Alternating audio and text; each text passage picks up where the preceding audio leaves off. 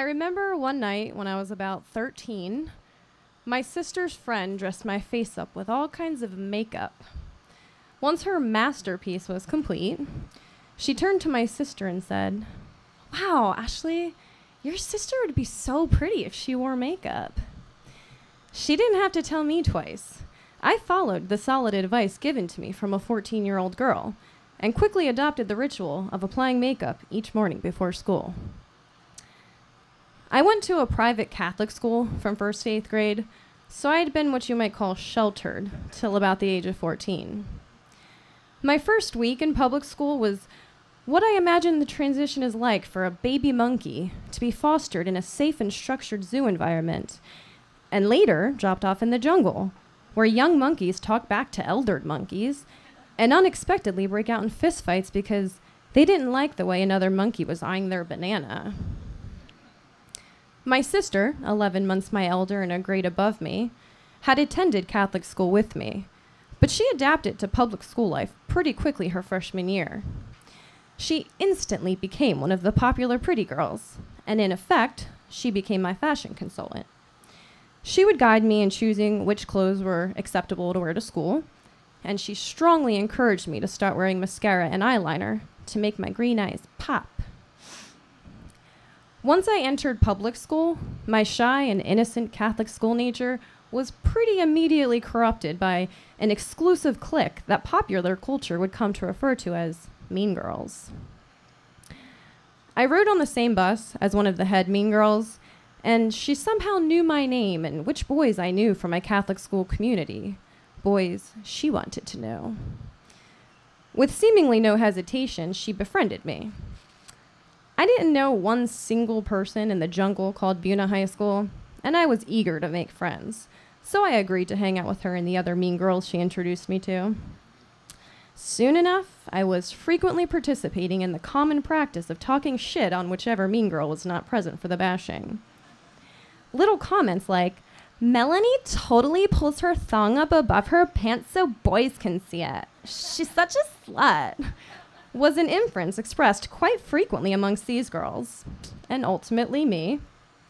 But I made the naive mistake of not considering that when something like my 10 o'clock curfew was being enforced, the mean girls were hanging out without me, and I was the mean girl being bashed. Talking about someone to a mutual friend instead of confronting them to their face became such a bad habit that even in my adult life, I have to constantly remind myself not to do it. By sophomore year, Jackie became my best mean girl friend, and also the obsessive love interest of an 11th grade boy who had in return become a pretty close friend of mine. She took pride in leading Anthony on, but would make fun of him to me and would muse at the fact that she had no interest in ever actually dating him. Anthony started getting frustrated with Jackie's games, and he'd often confide in me via AOL Instant Messenger how she was breaking his little 17-year-old heart.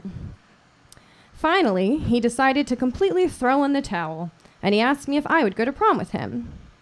I considered the effect it could have on Jackie, but I decided that Jackie had repeatedly affirmed she had no romantic feelings for Anthony, so going to the prom as his friend would not be a friend violation. And since a few of my friends had been asked to go to the junior-senior prom, it was very important to me that I too would be a sophomore, attending the exclusive event, wearing an overpriced dress I would never wear again.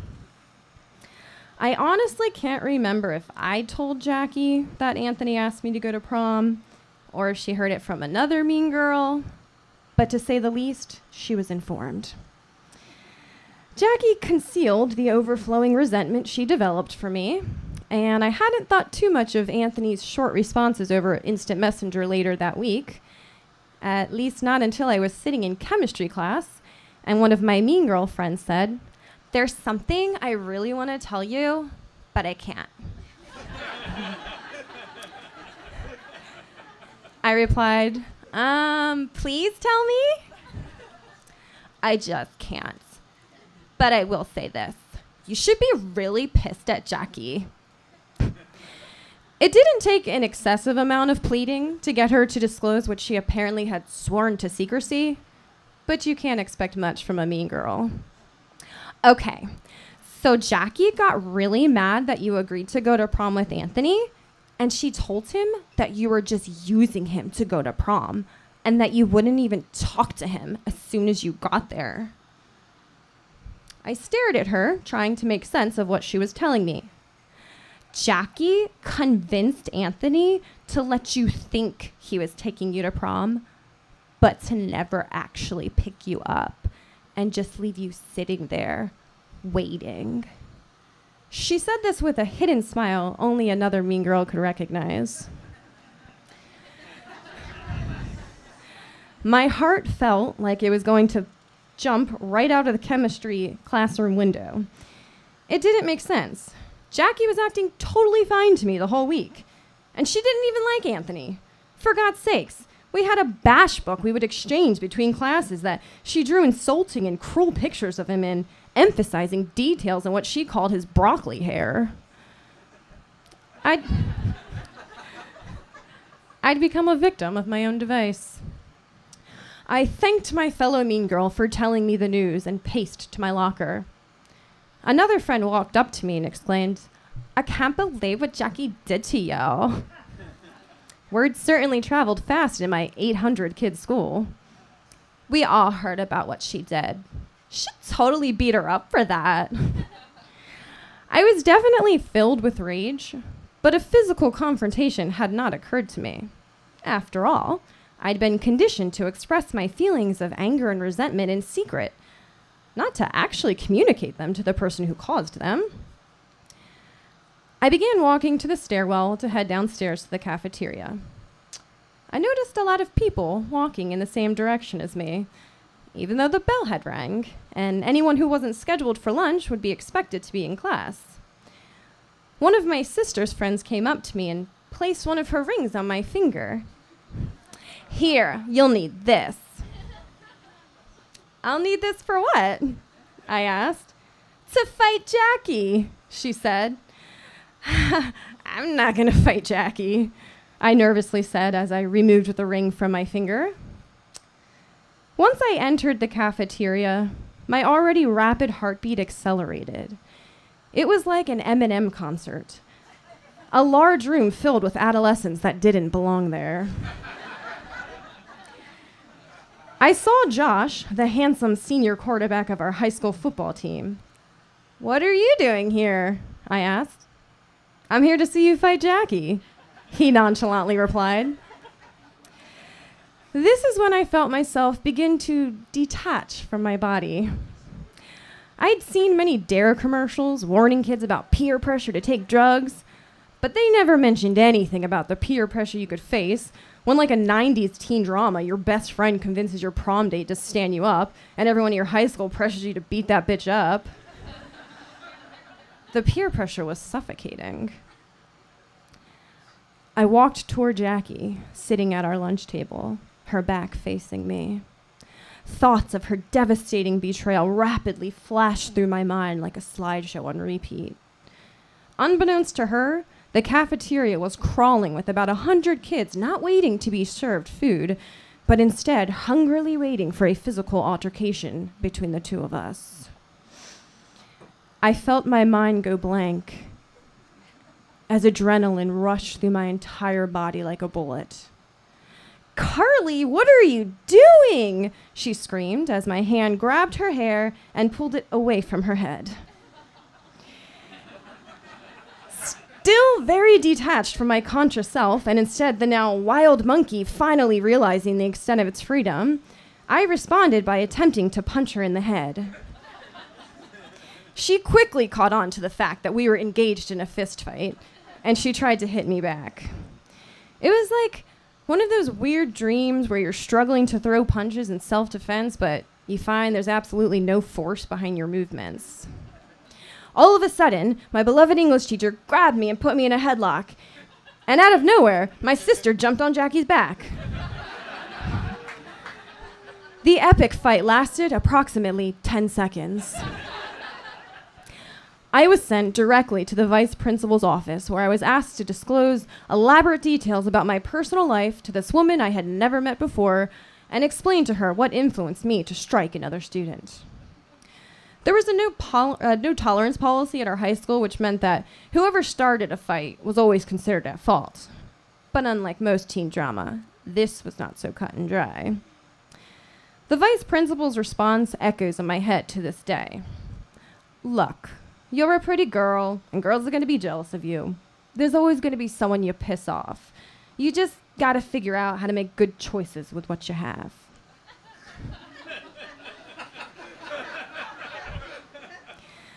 Most of the conversation that day has become blurred in my memory, but the part about making people jealous is what resounds in my head.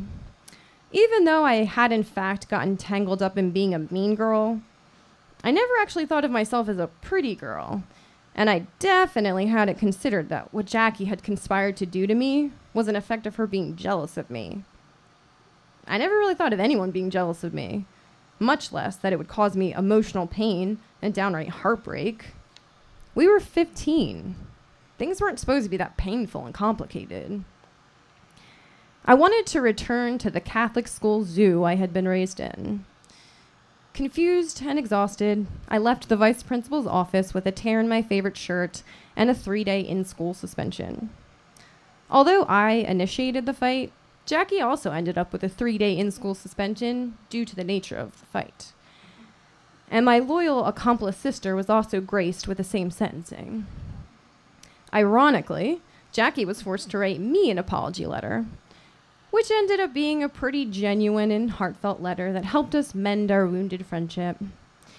She wrote about how we were best friends and we shouldn't let jealousy, other girls, and especially not boys, influence us to hurt each other. She promised to let me know from then on when I did something that upset her, and she requested I do the same. I can't say Jackie has stayed true to her promise in our oscillating friendship, but nonetheless, it propelled our friendship forward at the time. Things didn't seem too altered after that, aside from childish mishaps like when she playfully jumped on my back during gym class, I immediately fell to the ground, and that resulted to everyone else in our gym class describing to others as Jackie's malicious attempt at round 2. I ended up being asked to go to prom with another 11th grade boy. But looking back now, I don't think I even danced with him. Instead, I spent a lot of time dancing and talking to another 11th grade boy I met. I'm ashamed to say, it wouldn't be the last time I let someone down for my own selfish reasons. And in a way, I guess Jackie knew me better than I knew myself. Fighting Jackie was certainly not my finest hour, but the whole incident has proven to be a large piece of the puzzle that makes up who I am today. It would take me years to realize I was never really the victim in the story. I was just another player in the superficial and competitive games that females so quickly agree to participate in. Since high school, I've attended the engagement parties of my mean girlfriends, gone to their weddings, held their babies. But I've found that time has a very subtle way of revealing to us which people we truly connect with, and what it means to be a friend and to have a friend. When I was 15, I thought being a friend meant staying up all night singing Avril Lavigne and making embarrassing music videos together. But if it means being able to trust each other and genuinely sharing in each other's happiness, then I have to wonder, were any of us ever really friends? Carlee Krichmar.